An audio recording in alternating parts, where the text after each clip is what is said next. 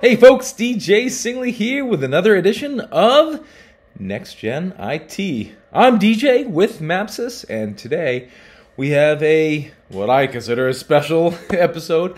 I am going to be recounting my session at the AI Rising conference here in Columbus, Ohio on May 14th. So you're going to get an inside look at what I'm going to be talking about. And what am I going to be talking about? That's right, AI 101. The evolution of the large language model, the deep learning and machine learning frameworks that power today's AI world. So let's take a look, shall we? Thanks for joining us. Hey, did that work? I think it did. Oh, fantastic. That never works, but I'm glad it did this time. All right, let's get into it. So we're talking today about AI 101, understanding the language of deep learning and machine learning. All about AI. I am Daneyand Singley. You can call me DJ, and at some point in the future, I'll tell you all about how I got my crazy first name. I work for MAPSYS. MAPSYS is a technology company that specializes in hardware, software, sales, maintenance sales, staffing, both full-time and part-time, and of course, software design and engineering. So we have been around for 40 years. We know our stuff in and out of the data center, and we do a lot of work with AI. I myself have done a lot of work in AI over the last 8 years or so. It started out with me selling what was then the fastest supercomputer in the world, IBM's Summit and Sierra systems.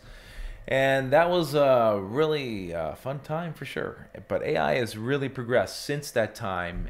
And in order to really fully understand it and have a great appreciation of it, we really need to spend a little bit of time taking you through a 101 course of sorts to understand it. So this is AI 101, understanding the language of deep learning and AI. This particular session has been designed by Andrew Laidlaw and Chris Eaton with some additions from myself. Yours truly, here to help you out and understand the language of AI. So let's get into it. All right.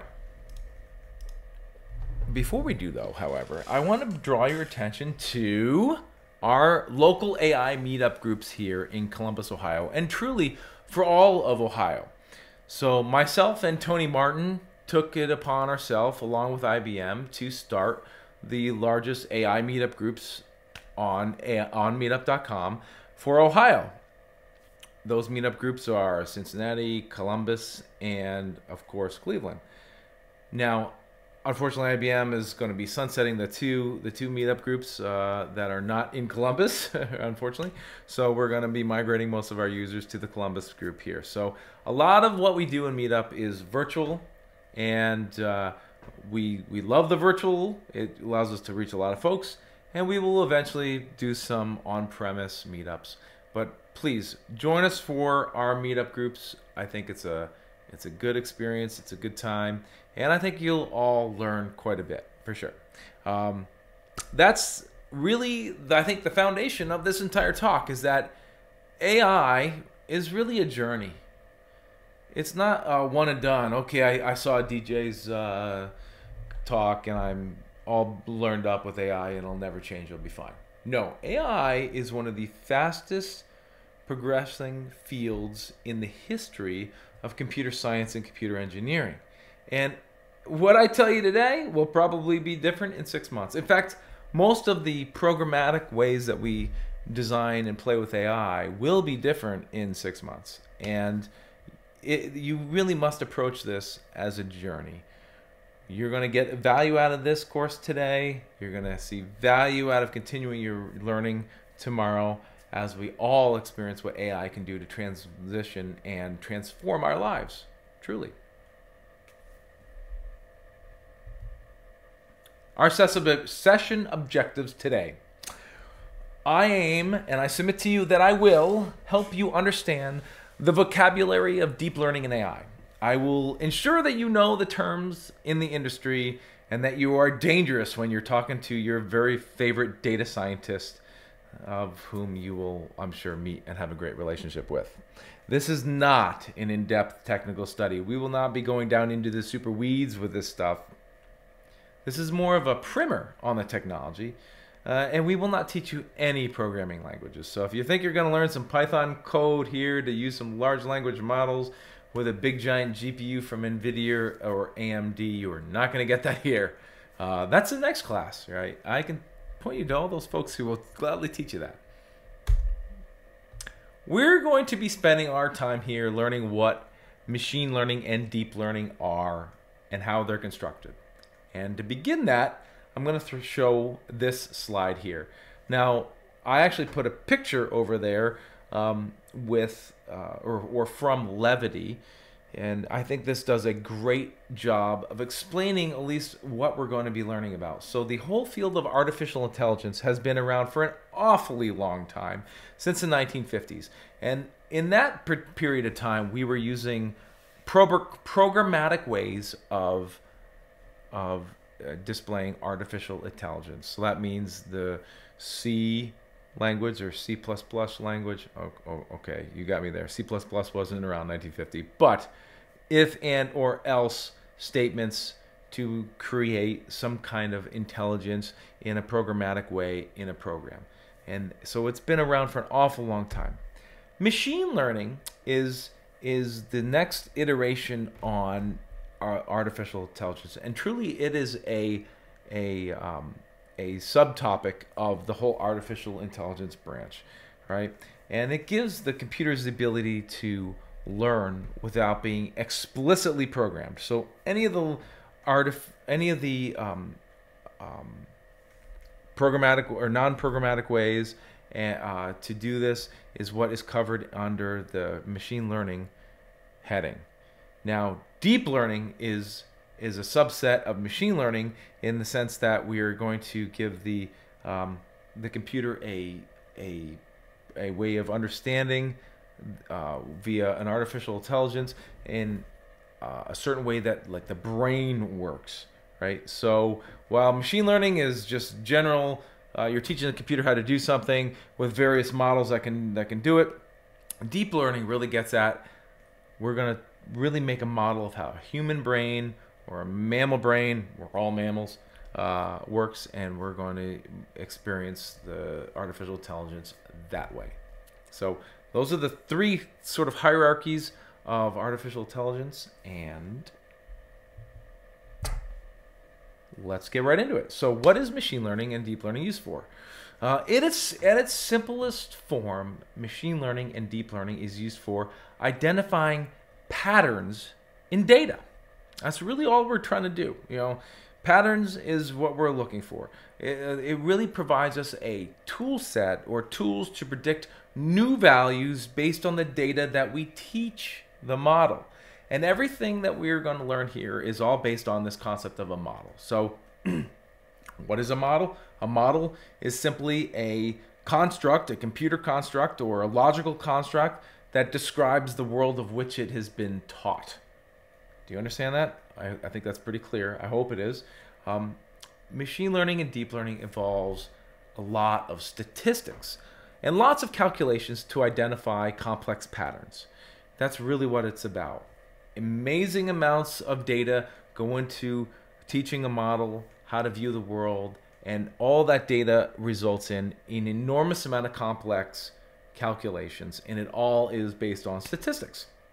So again, ultimately at the very end of this entire thing, what we want to get out of this is to build a complex model of our data to explore and generate new data and new outputs.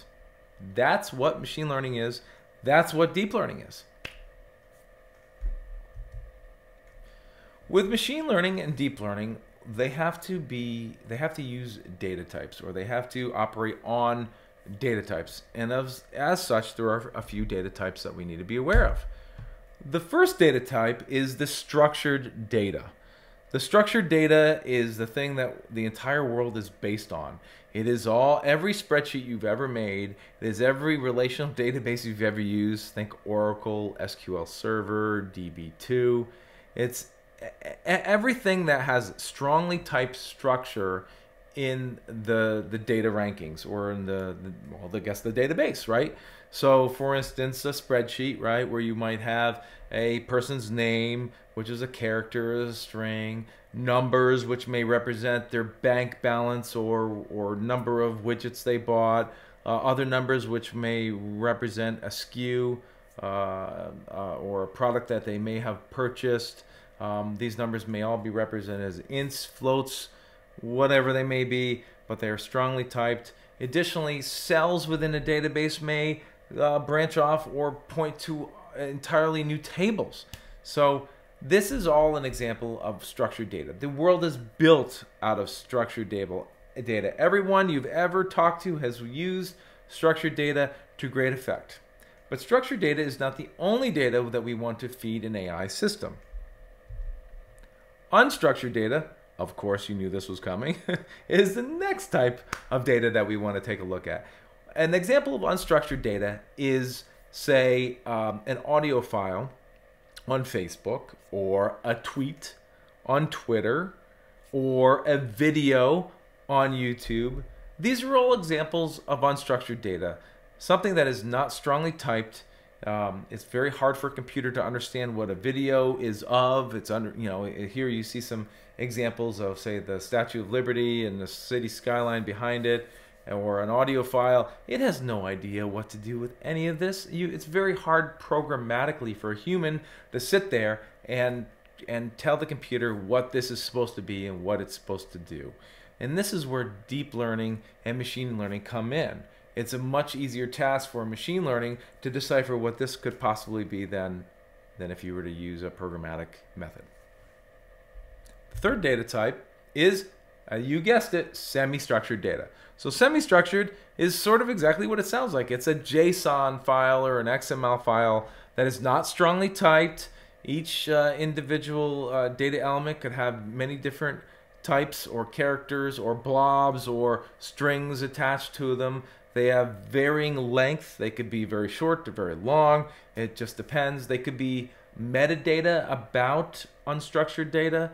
So think of a picture file that has a geotag in it, maybe a name, maybe a date, other extraneous information. This is all examples of semi-structured data. And the semi-structured data is really important because we want to give all three types of data to our AI models to derive value from those models. When we're building our models, there are certain training types, and we're going to review those now. The first training type I want to bring your attention to is something called supervised learning. It's when we give the model a set of labeled data. We give that to the system. This is considered the ground truth of the system. So here you can see a bunch of candy bars. This is from my colleagues in England, and they have various candy bars over there that are super gross, but we're gonna just humor them with this stuff today. This is a dairy milk bar. Yummy, sounds really great. I'm a vegan, so dairy milk, yay. I'm a fair weather vegan, by the way. So maybe not today so much vegan, but this candy bar, all these various angles of this picture are considered the ground truth of what a dairy milk bar. And then the AI model will compute a confidence score of how confident it is that that particular image or input is a specific output, meaning it's a dairy bar, a dairy milk bar. So that is supervised learning. When you tell the model what it's seeing is something. Supervised learning. There's also unsupervised learning, which is when you provide the model a great deal of unlabeled data to the system.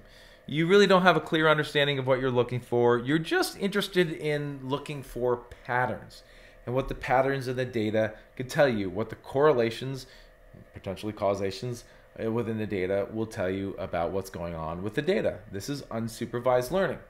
This is a very important piece of most of the models that we're using today is unsupervised learning when we provide it with unlabeled data. And then finally, is reinforcement learning, and this is a really good learning paradigm for things like game theory. So think of the game of Pong, really. So when you're playing Pong, if you're playing against an AI model, you want to tell the AI model that the only thing that matters is that you get a good score.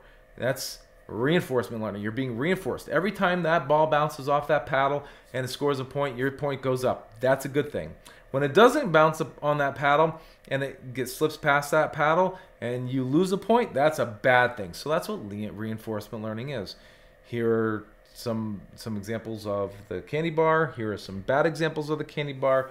You add the good examples with bad examples, and hopefully you'll get a positive number. Unfortunately, this example, the poor model, it didn't do so well, so it got a 0. So it didn't know what was going on. But reinforcement learning is a big deal. It's a learning methodology that you're looking for feedback in the system, and that to offer rewards.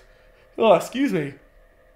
For gaining or for creating the correct answer, or for guessing the correct answer. I shouldn't say guessing. It's never a guess. It's something called an inference, but we'll get to that term a little bit from now. When you build a model, we need to take some time to go over what data splitting is. Let's take a look. Data splitting is simply the idea of taking your entire data set that you're going to use to train your model and splitting it into 3, potentially 2 sets. The first set you're going to use to train your model. The vast majority of all the data you're going to train your model with. The validation part, or the set of data that you set aside for the validation, actually a lot of times can be confused with the testing as well. In fact, there's not a real great standard here in data science. Validation and testing and validation, sometimes they can be the same thing. But generally, the validation of the validation data is used to test the performance of the model, how fast it is, how well it's making predictions, and it also can be used to make refinements to the model, meaning that the model actually gets trained on the validation data. It's like the last part of the training. And then lastly, there's the testing part of the paradigm here, where you're going to give the data or the model data that it's never seen before and will never see ever. You're just using it to test the model to predict or to show accuracy and other things, other characteristics of the model. But accuracy is typically the big one that everyone is interested in. When you look at data and that you're feeding a model, there is this concept of dimensionality or complexity of data, right? And I'll give you some examples of what that might look like, because this is important. The first thing is that this is some very easy data to understand as a human. I'm showing you a graph here on the left of a 2D data set, and you can all see, 2 dimensions. This is very easy. I'm a human. I can understand that. That's sort of a curve that goes up like this. Or a 3D data set. Aha! More complex. However, I can see with my eyes what's going on in that 3D data space with the model and the data and what it's doing. All right. Well, what about a 4-dimensional model? Here's an example of a 4-dimensional model. We have length, width, and height. What's the 4th dimension? Do you know? That's right, it's color. The 4th dimension in this example is color. So that's a very easy way to experience what a 4-dimensional model might visualize for you. However, as humans, past 4 dimensions, it gets pretty tough to see patterns and correlations in data. But not for computers. What would you do with a 9-dimensional model? Yes, this is your average spreadsheet. There's all sorts of numbers and names and all sorts of things in there. How are you going to find patterns as a human with a 9-dimensional model? And by the way, 9 dimensions is nothing for a computer, but boy, 9,000 dimensions or 900,000 dimensions, that's still nothing for a computer. But you'll never, ever understand that. And that's why machine learning and deep learning exist, to really help us find patterns in this data. And really, the large language models and the AI vision models that you've all come to love, what it's doing is doing this. This is the basic stuff that it's doing. This is a very academic view of how this all works. It's looking for patterns in this data. let's take a look briefly at some of the mathematics involved here. Whoops! Oh no, I just I just gave you some of the answers next. Well, let's go back. Pretend you didn't see that. Okay, so scalar. The first data type we have is a scalar. It is simply a magnitude of data. It tells us very little about the data. It's a number, right? 17, 17.2, 22.5, negative 82.5, whatever it happens to be, it's a magnitude. Building upon the scalar, we then have the, why is my mouse not working? It's working now. We have the vector. A vector tells us a little bit more about the data and the data set. It tells us the magnitude, but also a direction within the data and what happens with the magnitude as you travel along a certain direction. So from 12 to 24, you see it gets bigger. From 24 to 36, you see it gets bigger again. But 36 to 42, it gets bigger in a smaller amount. So interesting, right? It gives us more data about what's going on with the data set. But a vector isn't where we're going to stop. A vector is just the beginning of our data journey. What is a collection of vectors? Well, we call that a matrix. A matrix is the fundamental compute unit of all GPUs in existence, right? All those graphics processing units that are out there, the PlayStations, the Xboxes, the Nintendos, the Ataris. Okay, maybe not the Ataris. Those are kind of before we did a lot of 3D graphics. But all that 3D graphic stuff operates on this matrix idea, which is a collection of vectors. But data science doesn't just stop at matrix. Matrix is a fundamental data type of data science, and all these matrix, everything in a matrix represents various things within the model to be computed. But we go one step farther with data science, and we use a collection of matrices, which we then called a tensor. And yes, the plural of matrix is matrices. I guess I didn't say that right before, but a collection of matrices is called the tensor.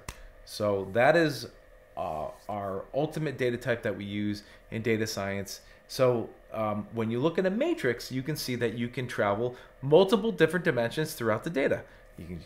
You can choose a horizontal, a vertical, or maybe even diagonal. And within a tensor, you have even more options as a 3D view of the data you can actually travel through. So you're getting a magnitude and one heck of a direction when you look at a tensor to go through the data. So that is some mathematics and some of the data types that we use in machine learning. So let's talk a little bit about this machine learning thing. But we're going to take a look at this through a purely academic sense. And I'm going to use some very simplistic models here, very simplistic models, to help you understand what this thing is that we call AI, machine learning. First, we're going to take a look at a bunch of data. On the left, you can see the data that we have here looks very, very good, as it looks sort of like a line, right? So we would maybe use a model of a linear regression to best fit this data. But a linear regression can't possibly fit all data out there. And that's what the right-hand model is for. You can kind of see that it's more like a logarithmic regression or polynomial regression as it kind of goes up to the right. Well, if you try to use a model for the left-hand data set, you see that it fits quite well. However, a linear regression does not fit the right-hand data set very, very well at all. And again, these models are stand-in a purely academic sense for our AI models that do much, much more, right? They're large language models and AI vision models and all this other craziness, right? But this is still a basic model.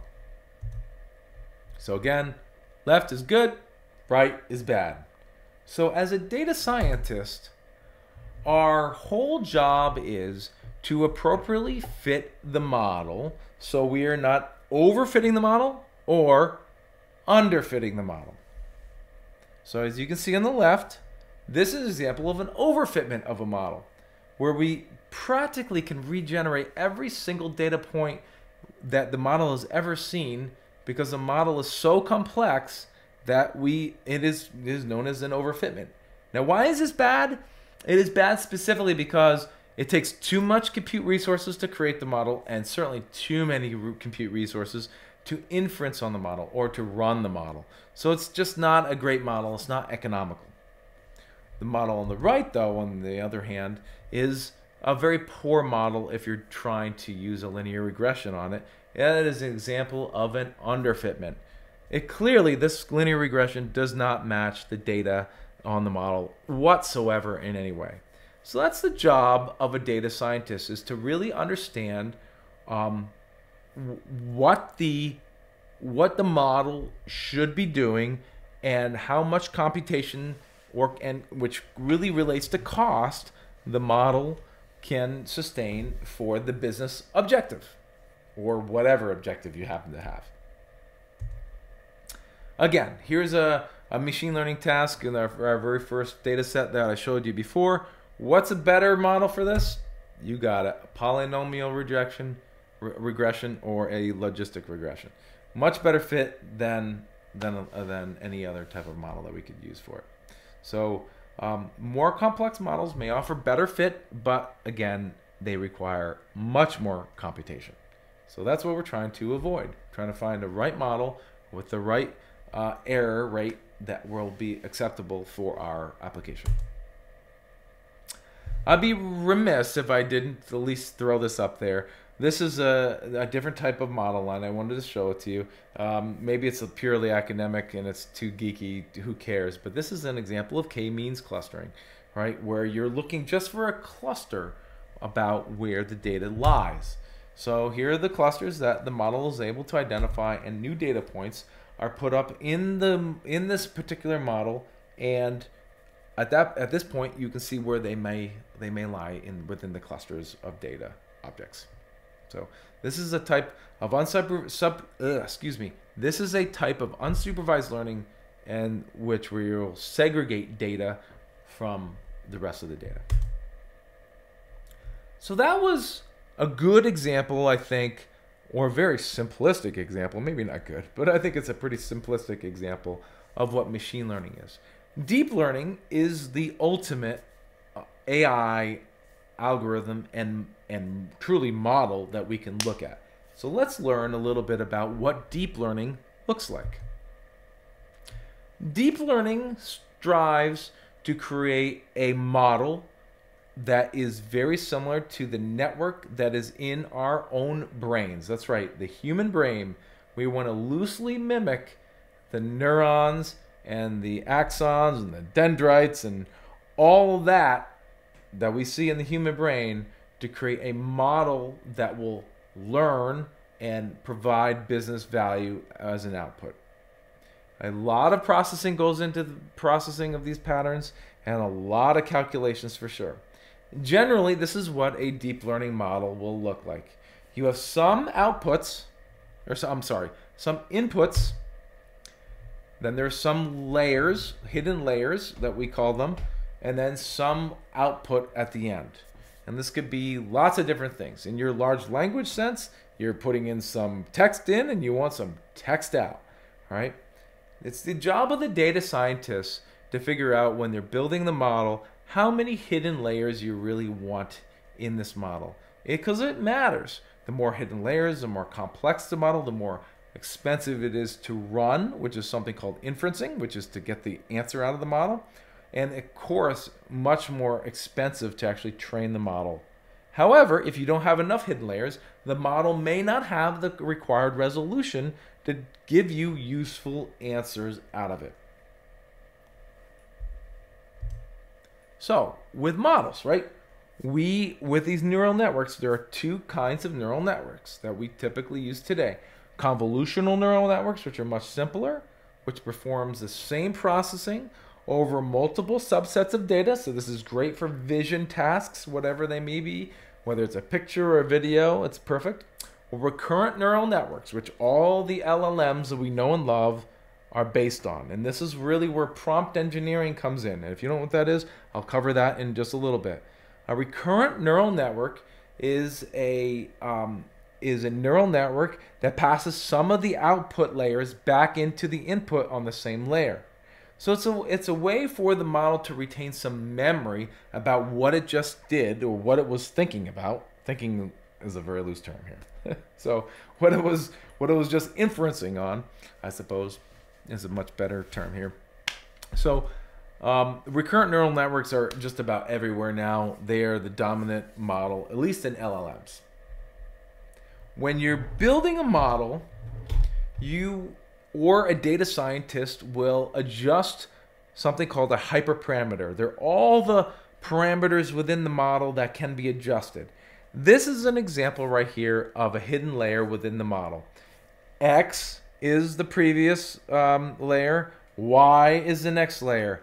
The weights and the biases that you see here, the W's and the B's, those are the things, the math, the numbers that are adjusted during the training run to create value or to create a difference as inputs are shooting through the model. This is very much like the brain is working or a typical brain is working.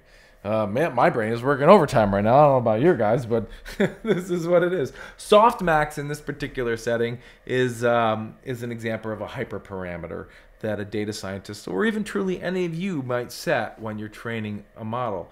The amount of change on each iteration is called the learning rate. And that brings me to the next section, which is when you build a model and you're using hyperparameters, what you're doing is you're iterating on the data. And each iteration of the data, you're changing your weights and your biases as you look at the data to build the model. This is called an iteration or an epoch or an epoch. I mean, I think it's epic in jolly old England, but I'd like to say epoch, but it's whatever it is. And over each iteration of the model, the system looks at all of the training data, and the model is refined based on this loss function that's calculated at the end of the iteration and then back propagated through the model. And as you can see here, we have some math here at the bottom here. The model is deemed acceptable when it can appropriately model the math or best fit these curves or data points. So you see here's a curve, and here's the linear regression. Excuse me. That's what the model's doing. Okay. Let's continue onward, because I think we're getting somewhere here, right? We're getting somewhere. The model is refined based on this loss function, which is a measure of error. So as we do each epoch or epoch, we're going to feed the model data. That's the training data that's running through the top. We're going to calculate the loss function, which we're going to back propagate the loss through the model, which is going to modify the weights and the biases ever so slightly or a lot. And then that's refining the model, and then we're going to feed it more data and do it again and again and again and again and again and again and again until our loss function is acceptable to us and our business based on whatever loss is acceptable to us. So that's it. That's all this thing is. So at the end of the day, when you do all this training, you're left with this. You're left with a network definition of whatever this model is, and you're left with a whole bunch of weights and biases with nothing but magnitudes, numbers and magnitudes, not even any directions on it. And that's it. That's a trained model. That's all we're doing. But realize, folks, that once you train a model, you're not done. That model could be good for day 1, day 2, day 10, but it may not work for day 200, day 300. It may become stale and much less useful at that point.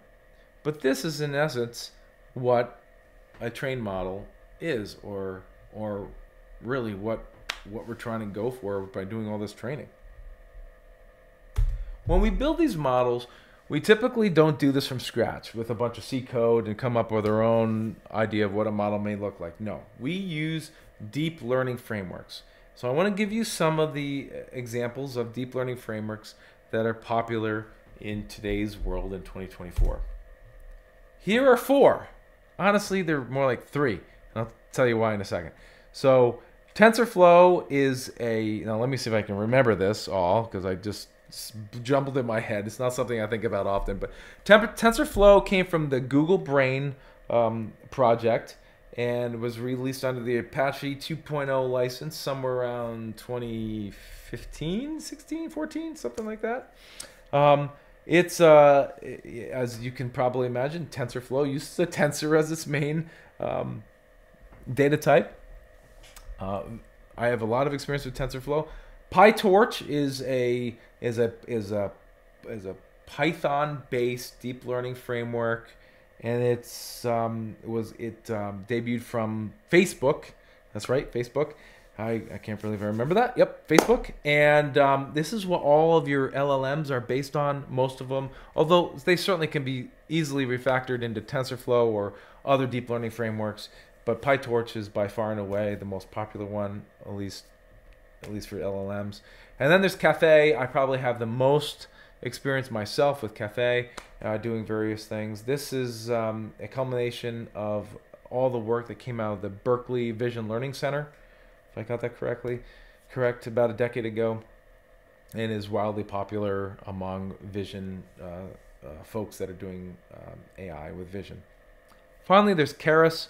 Keras is a sort of an open source neural network library that's written in Python, but it runs on top of other frameworks, most notably TensorFlow. In fact, I think it's actually in the TensorFlow default install now, if you want to look at it. So it's not specifically a framework, but as you talk to all these folks at the conference here, they're probably going to be talking to you all about these different frameworks. And, they may refer to Keras as sort of its own framework because it's so very popular and powerful. So here are 4 different frameworks for your consideration, at least so that you know what they are and what they do. Once we build a model, what do we do with it? Up until now, we've been talking about building a model. Building a model is the most basic thing you can do in an AI landscape. After you build the model, what do you do with it? How do you use it? Well, very simply put, we take this model, which is made from these deep learning frameworks and has these biases and weights, and we wrap it in an API. An API could be anything. You can have an API that accepts vision files or JSON files or whatnot. Well, that will then send that input data into the model. The model will then inference on that data, or sometimes known as score, although we don't really use that word as much anymore, scoring. Inference is more the big word that we want to use. And then we have an output that comes out of the model. In this particular case, you can see it says something like, hey, it's a success. Here's the file that I inferenced on, and here's the confidence value that I assigned this model. Excuse me, confidence is like, how confident am I that that image is this label? Oh, excuse me again. So that is, that's a typical deployment of an API model. So we have to wrap it in code and other applications to derive real value from this model once we create the model. The hard part, really, though, is creating the model. Wrapping it in traditional programming APIs is the easy part and the fun part. The quality of results of this model is called the confidence value. So the confidence value is relating only to the prediction. If when I'm talking about accuracy, I'm talking about how accurate the model is, the correct predictions within the test data.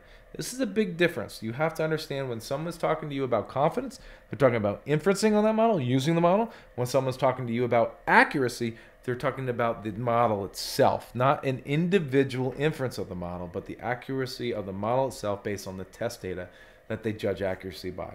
And here again is an example that shows that it's about 95% confident that that picture is a cream egg or whatever it happens to be. They have different cream eggs, by the way, in England. Our cream eggs don't look like that. That looks gross, but our cream eggs are pretty great. Am I right? I think I'm right. All right. I did a lot of imaging work with my early AI career, so I want to spend a little bit of time talking about imaging. Imaging is important. I have a lot of manufacturing imaging experience. So the first thing is here, and again, I'm not going to bore you to death here. So the first thing is here is when you want to, is something called classification. I want to classify what the image is. So the first image right there, that's a cat. Great. That's great that the image is of a cat. But where is the cat in the image? That's localization. So I'm going to describe where in the image the cat is. Typically, I'm going to draw a box around the cat, right? Then there's something called object detection, which is even more computationally impressive. Is that when I look at I can look at various objects within the picture, and I can pick them out and localize them with, again, drawing boxes around them. So here you see a couple of cats and a dog and a duck. That's all great and good and all, but the creme de la creme of this particular image recognition technique is called something called instance segmentation. I'm going to draw an exact box over every single picture that is or pixel that is in this picture, and you can see here we have the exact boxes drawn around the cats and the dogs and the ducky, right? So that's something called instance segmentation, and every single one of you has probably seen instance segmentation before. If you haven't, pull out your iPhone. I don't even know where my iPhone is here. Pull out your iPhone, bring up the photo gallery, and double tap on a subject in that photo gallery. The AI that's running locally on the device will then do instance segmentation over whatever you're pointing at and pull it out of the picture. Not only that, but then all the background information is gone and you can save it and do whatever you want with it. This is how far we've gone. That particular type of work 5-6 years ago was just an awful lot of computation, even on the inferencing side of the house.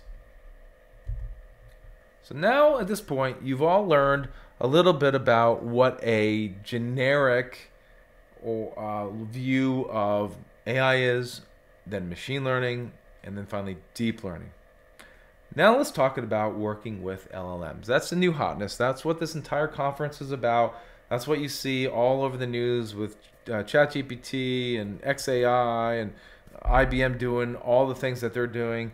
It's pretty amazing what you can do with LLMs.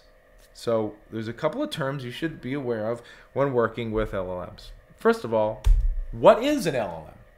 Well, an LLM, and I like this part of a definition, and I touched up a little bit, partly from Wikipedia and partly from DJ. So here's what it is.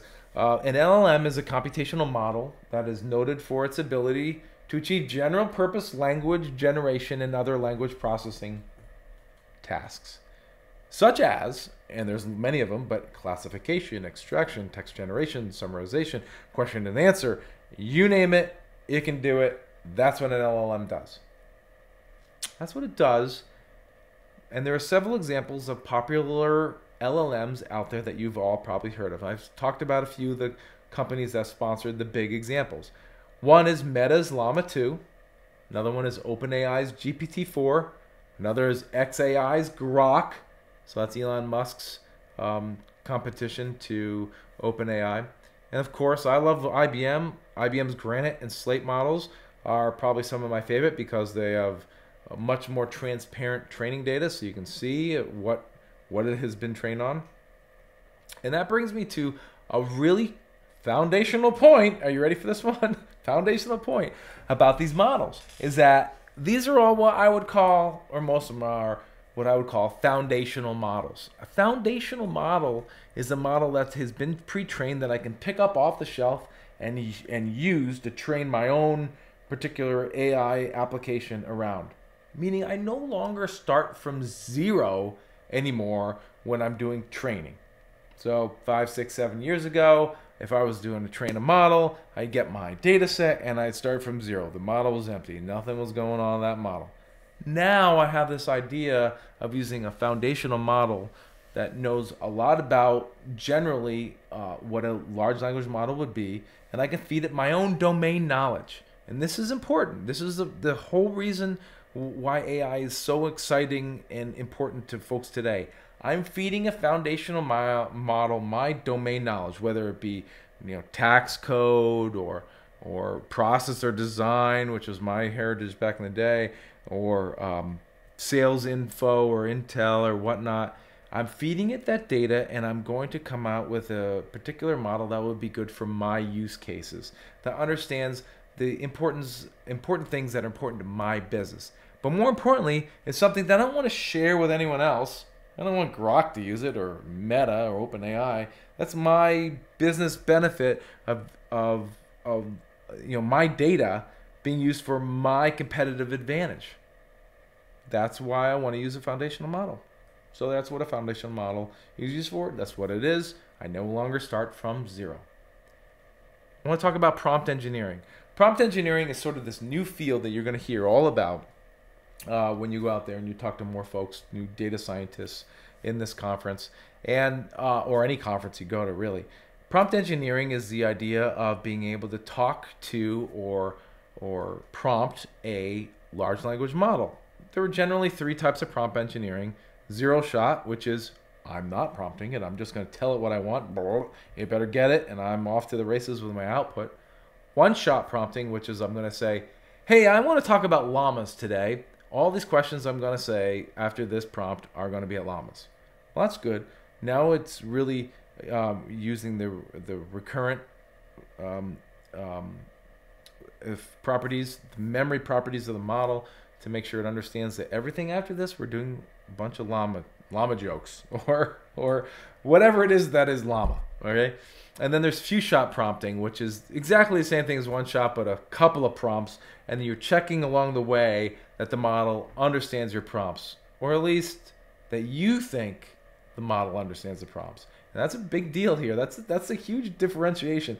You know, you think the model understands the prompts. You don't really know if the model ever is really understanding your prompts, because you don't. Because it's a model, and it's hard, and it's a lot of calculations, and no one can even explain how it even works. So this is what prompt engineering is. All right. Again, looking at most AI conferences these days, you're going to hear the term generative AI, which is just a traditional AI model that is built that can generate new content from whatever input it is given. That's it. It's making new stuff all the time. Now I gave you, I think on this is a part IBM, part Wikipedia, part Facebook answer of what generative AI is. Generative, I should say. Generative. Potato, right? Generative AI is, I shouldn't say generative. That's more like generic. That's not good. I amuse myself, clearly. So let's talk about a little bit what a GPT is, right? You're talking about Chat GPT. Well, the G in Chat GPT is generative, so it's creating new stuff. P is pre-trained, meaning the model has been trained on an enormous pile of data which is taught to resolve your problem and give you some specific output. And the T is something called a transformer, which is just a deep learning architecture that transforms input to another type of output. That's all a transformer is. It takes an input and transforms it, does something to it, and gives an output to it. So that's what a GPT is. So again, transformer, just some type of a model or subtype of model. I would be remiss if I didn't mention this to you during our discussion here. What are GPUs and where do they come into play? NVIDIA is not one of the most valuable companies in the world because it just stumbled and stubbed its foot and then they play a bunch of PlayStation and Xbox games. No, NVIDIA doesn't do that, that's for sure. GPUs are the engine that builds these models. Not so much run them, but build them. If you need to build giant models, you need to do lots of computations. And the most impressive processors out there for doing that are GPUs, graphics processing units, or some might call them a general processing unit, or a massively parallel processing unit. They take those tensors and they take those matrices and they multiply, add, and accumulate all the data all day long to create these models. And that is what a GPU really does and why it's really impressive. Now, when you buy a GPU or when you acquire GPU for deep learning and AI, you can literally do just about two things with it, right? On premises, you buy the hardware yourself and you run it and you organize it yourself.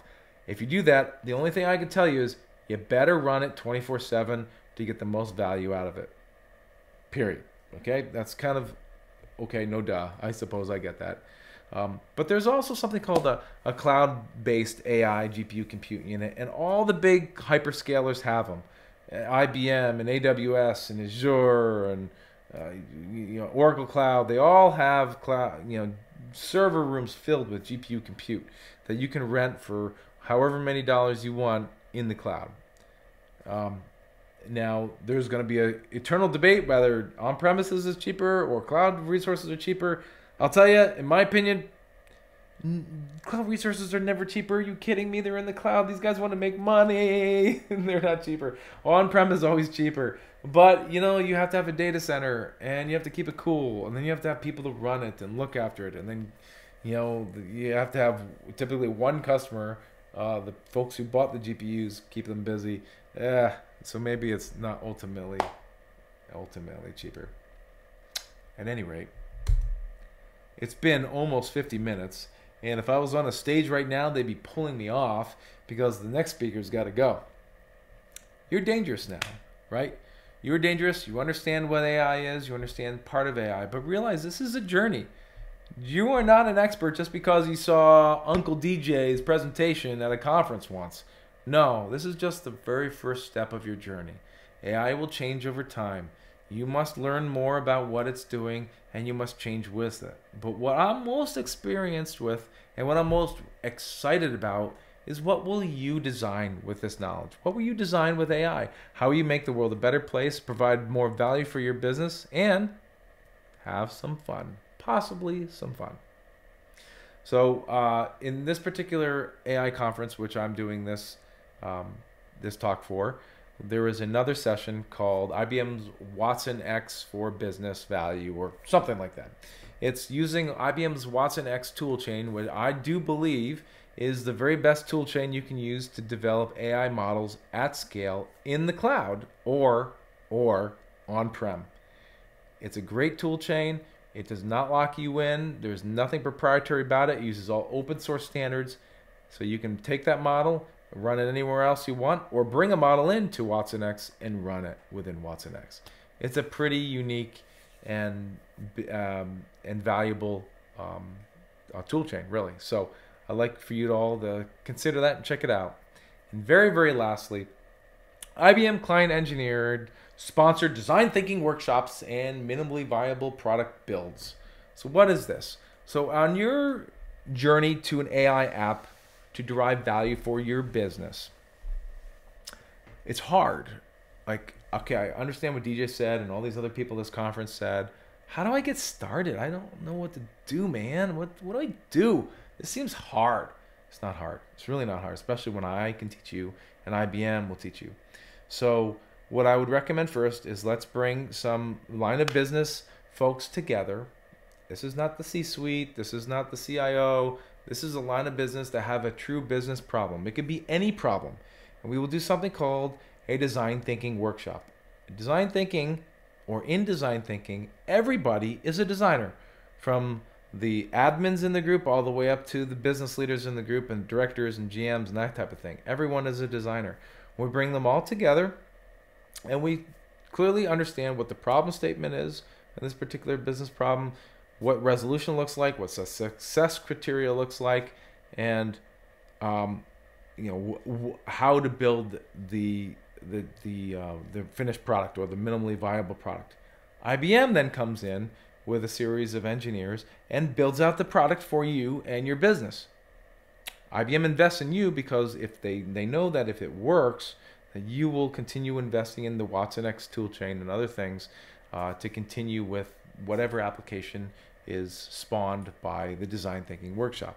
It's a wonderful way of building out applications and proving that they work without really having a ton of skin in the game, in the sense that you're not spending $150,000 to see if this thing works or not. IBM's helping you figure that out. And I think that if you do the design thinking workshop correctly and the MVP build correctly, you could yield an AI model and a technology and a product that would put you in your business ahead of your competition. And that's what it's all about. So to round out the whole thing today, I want you to feel confident with the vocabulary of deep learning and AI. And here's a bunch of vocabulary: reduction, logic, feature, classification, machine learning, supervised, all this. You should have some good examples or some good understanding of what AI, machine learning, and deep learning can do for you. And I want to see what you all make with this awesome technology. Again, I am DJ Singley. I work for MAPSYS. I'd love to talk to you more about this technology and others. Storage, IBM Power, x86, you name it. Any technology out there, we typically spend a lot of time looking at and helping our customers with. Customers big, customers small, and they're all important to us. So appreciate the time today. Listen, folks, AI is a journey, and I welcome you to continue your learning on the journey to AI and to see what you folks ultimately build. So thanks again for tuning in and listening to me. If this was valuable, I will do many more of these type of sessions. And if it's not, I'll do something else, I suppose, right? All right. Thanks again. We'll talk to you soon. Bye-bye.